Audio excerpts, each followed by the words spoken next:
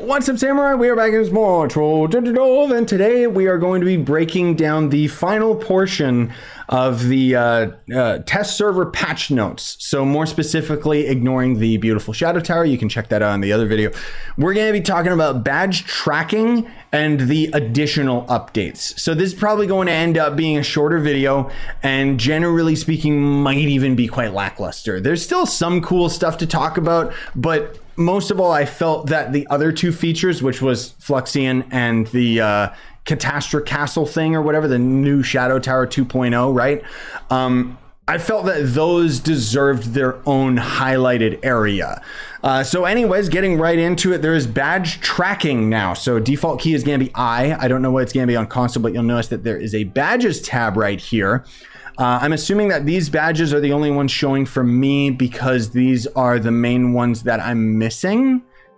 I don't know if we can end up just opening up the badges section right here and I can just see quite literally all of the ones that I haven't collected. Like it says badges close to completion and those you favorited. Oh, I see. So if I favorite this, now it shows up there. Okay, that's pretty cool, man. So basically it's just badge tracking and it'll end up showing, I assume the top badge, right? It doesn't seem like I can toggle it on or off, which kind of sucks. Kind of weird. Like, okay.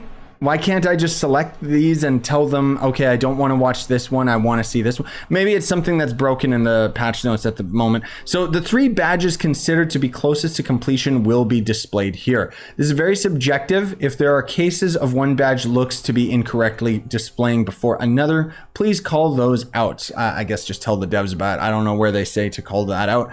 Up to 5 favorited badges can be displayed on this list, and badge tracking is shown on the HUD with the top badge being displayed below the currently tracked quests. Can I like click and drag? How do I swap these around? Like they need to have an arrow that I can just shift and move them around. Otherwise it is a cool feature. It's just, yeah, okay. So at the very least, the favorited badge seems to be at the top. So I guess that's a way you can track it. And I don't see why you would ever want to track more than one badge at a time anyways. I'm always against having more clutter on the HUD, if I'm being honest, but I do think that this is a nice addition. Speaking of additions, there's the additional updates as well. So I'm gonna kind of read through these myself, and then I'll highlight the main things that I think you guys would be, excited about seeing.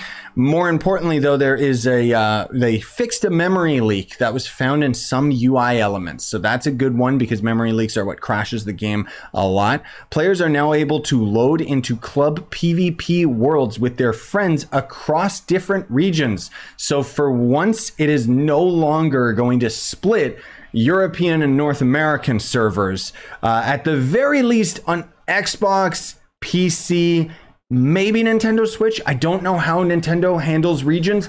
I just know that PlayStation, European and North American servers are completely separate game files of Trove. So does this affect them? I don't know. Of course, this update's going to probably take a full year before it ends up coming to PC.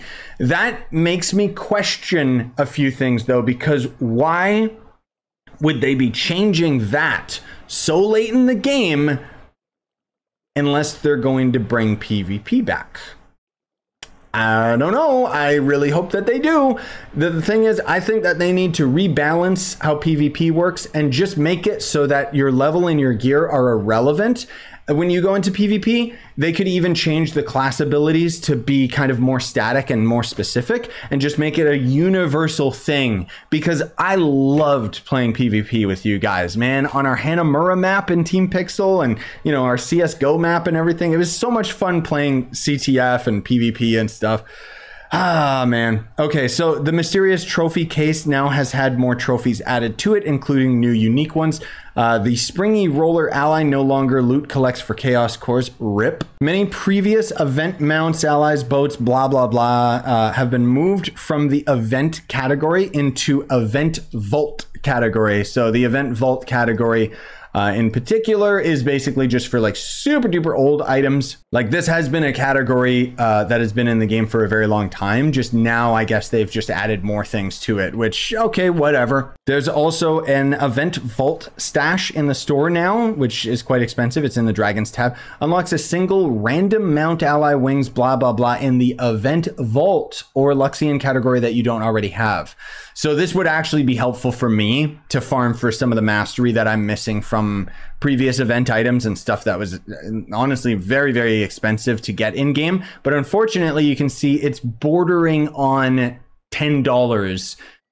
This is also American, just to end up getting one of those, which is not worth it in my mind. Like, I don't know, man. I mean, if I didn't have bills to pay, sure, but $10 just for one old mount that I'm never gonna use just for the sake of mastery. Emblems that could previously occasionally be found in Luxion will now be found on the Weavers of Wonder merchant. This includes the repulsing emblem, blah, blah, blah, blah, blah. That, as far as I know, is the gold ship guys, right?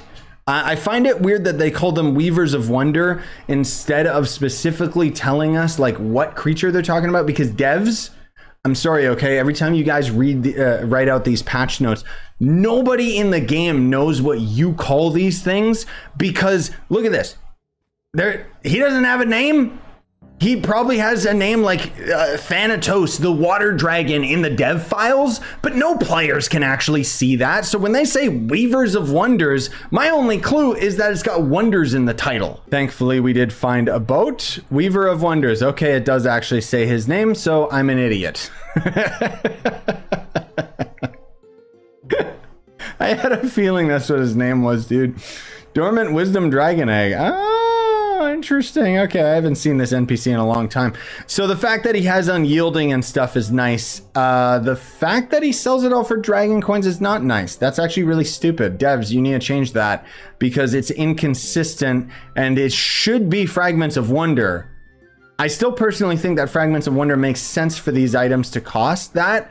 It would be cheaper than dragon coins technically, but you still have to spend hundreds of thousands of millions of flux in order to even get this amount of Fragments of Wonder anyways, right? So I think it's only fair. Some mounts, allies, and junk that were found under the events tab have been moved into the store section in the collections menu because they're available in packs. The lava scarred bubble in the depths of the angler now correctly reduces damage taken instead of increasing it. What? Fix an issue where lures would result in more trophy fish than depth lures, so that's nice. Some of the dungeons in the Geo Topside, Candoria, Desert Frontier, Dragonfire Peaks, Jungle, Jurassic Jungle biomes have been slightly adjusted to provide a better experience based on feedback. That's nice. So I don't know which dungeons they're talking about specifically because they're being very vague about it. But if I had to guess, I think, is this one different? I don't know. It's been a while since I've been in the general Uber world, but I'm wondering if they changed the meatloaf. Oh, there's the meatloaf. Did they change it? Did they have a door on both sides or anything? No. I sincerely don't know what they changed. Anyways, they also changed it so that many Bomber Royale rubber bomb styles were corrected to display the default VFX when no replacement VFX were available. Many recipes for decorations from the tombs have been added to the Fey workbench and Haunted workbench respectively. Recipes for decorations from the Wolves Den have been added to the Shadowy Station. Pink Zo now sells Pink Zo pant. Pinkzo? Is that this guy? I thought it was Pinzo. Oh, okay. Ugh. Oh, dear Lord. Okay, he sells different things now. He used to sell this and this. Now he sells a chucker. No one was harmed in the creation of this explosive. It's a bomb? Rubber bombs? Wait. Are these just bombs, like, for the sake of being bombs? I'm gonna... Does it let me buy them? I don't know if it actually is. Oh yeah, no, it's grabbing them. Okay, let's try these out. I'm assuming that these are all just bombs and that's all there is to it, but okay, whatever, let's see. Oh, they're literally just bombs. Interesting, okay. That's very, very overpriced bombs. What about the rubber bombs? You think they actually bounce? Oh, they do. They have the wrong texture though. Are they his arm? I don't know what they are. And then that explodes instantly. They have nice VFX, but I just don't see why anyone would ever buy these for like 250K, you know? Lego Block has the Lego Dragon VFX. Yeah, I like that. Still, why would I ever, like, I wish that devs, I think it would be very, very nice if you had these. That would be cool. Have these as optional bomb skins that you can unlock, you know, just whatever, some way, shape, or form for normal bombs. Like a lot of the stuff out of Bomber Royale, you'll unlock that ultimately makes it so that your bombs change on certain dragons while you're out in the open world. But I would love it to have my normal bombs have a skin that I could end up selecting for the VFX. That would be really cool. Then they ended up changing the description on some allies to say who it was correctly created by, the description of a couple other allies that say they increased the duration instead of doubled the duration, whatever. Pirate Captain wall trophies now correctly display Pirate Captain when placed. I don't think we have any of those in our PTS Club World. No, we do not. Those are on the live server.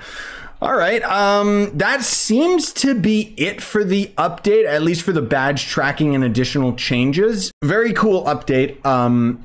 Is it the update we've been waiting for? No. I think that there are a lot of really nice mechanics to it. Generally speaking, as a update review is concerned, I think that it is an amazing update for sure. But I don't know whether or not it's going to be the update that brings players back to the game, you know, because we've had a pretty bad year in terms of Trove content. Usually we have like a really substantial update in March, and then that kind of slowly peters out through the year, getting less and less and less exciting. And while I would say that this is the update that we've been waiting for, it's still not enough. So I'm still really hoping that they have another bigger update in the works that they just haven't talked about yet. I love the Fluxion thing, although we can't really test it on the test server, as you may have seen in my other video. More particularly, I love Castle Catastrophe. I want more of that. But to have this update take this long and only add like a couple things, like obviously the Fluxion merchant, that must have required an insane amount of code and effort to get this guy to work the way that he does, more so than the Delves